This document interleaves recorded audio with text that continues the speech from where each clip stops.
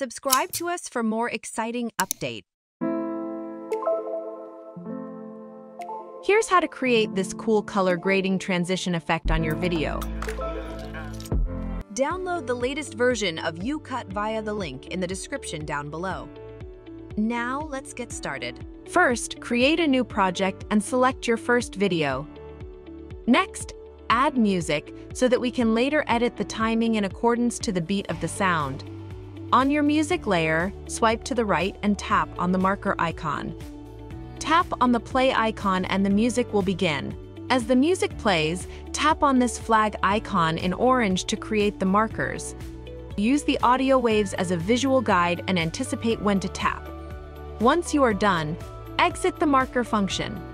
Now, you can see the markers on the audio layer presented as these little orange dots, even when working on the other layers.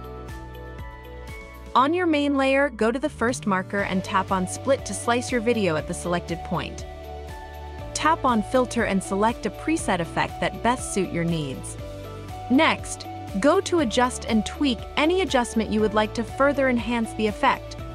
Finally, trim your video just before the next marker. You can do so by tapping on Split followed by the Delete function.